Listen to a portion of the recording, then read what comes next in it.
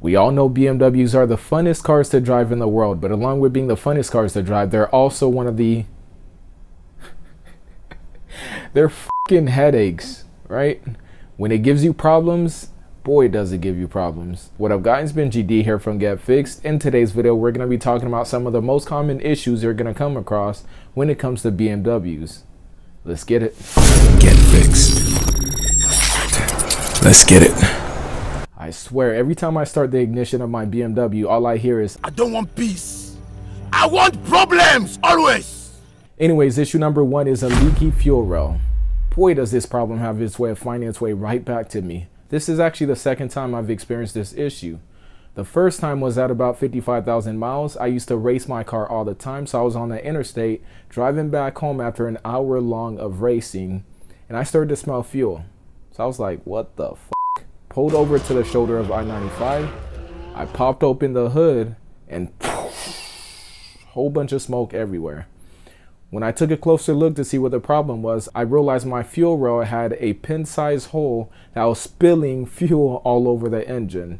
That could cause a fire, so I was lucky that didn't happen. But if it engulfed in flames, I would have been fucked. Issue number two, leaky fuel injector.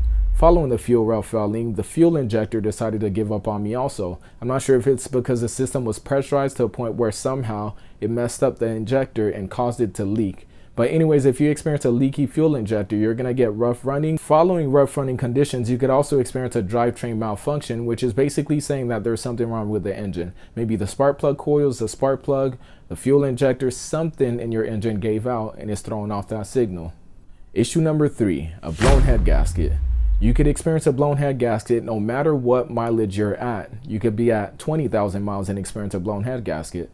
But this is due to how you drive your car. Let's say, for example, you use the Tiptronic feature and you're shifting manually using that feature. If you shift at the wrong time or incorrect time, or you let the car redline, then there's a high chance you're going to experience a blown head gasket. And last but not least, issue number four, oil filter housing leak. This could be one of the worst nightmares you're ever going to experience, and here's why. If you're driving your vehicle, right, and the oil filter housing begins to leak, what's going to happen is it's going to start spilling on your serpentine belt. The serpentine belt is located at the front of the engine, and so is the oil filter housing.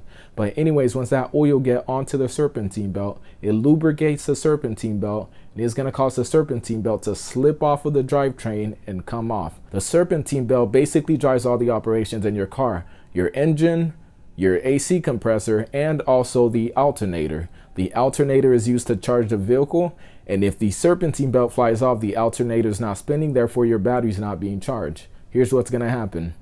You're going to be in the middle of driving, out of nowhere you're going to feel the steering wheel get stiff, and then you're going to get like some type of battery drainage malfunction, and then your car is going to shut off. The battery's going to die, and you're going to get stuck wherever you were driving at. So if that's on the interstate, you're going to be stuck on the interstate. So be careful with that issue and fix it as soon as possible, because if you don't, you're going to experience hell. There you have it, guys. If you have any questions, be sure to let me know what it is down in the comments below. Benji D here from Get Fixed, and I'm out. Yes, sir. Peace. Let's get it.